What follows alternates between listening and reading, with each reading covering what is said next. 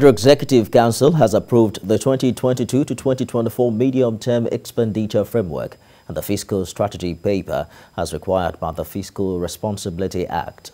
This formed part of decisions reached at this week's council meeting in Abuja. Taya Modu was there.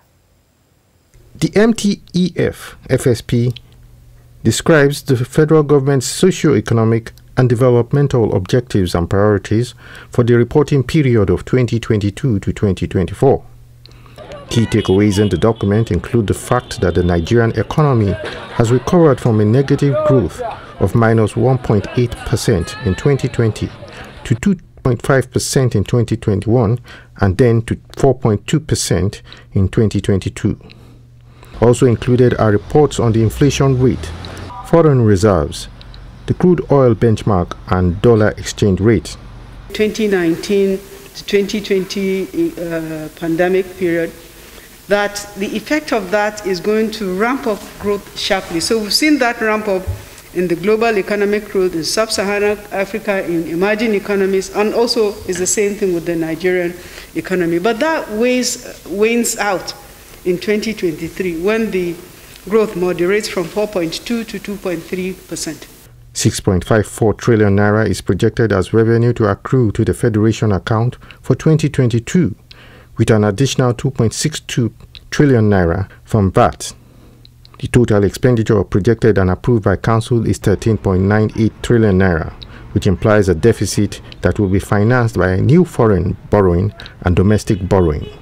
The deficit is going to be financed by new foreign borrowing and domestic borrowing, both domestic and foreign, in the sum of 4.89 trillion, and privatization proceeds of 90.73 billion, and drawdowns from existing project-tied loans of 635 billion. Also this week, Council approved 13 ecological fund projects spread across the country and the FCT for the third and fourth quarters of last year. They are soil erosion, flood control, and pollution control intervention projects, and the total sum approved is 16.041 billion naira, inclusive of 7.5 VAT. The total sum of these contracts is 16,041,101,334.79. Those are the erosion control and ecological projects for third and fourth quarter of last year, approved.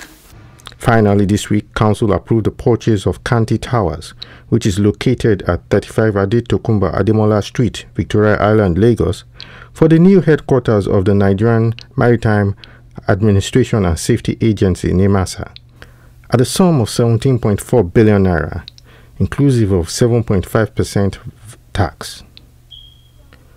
Taya Modu, TVC News, Abuja.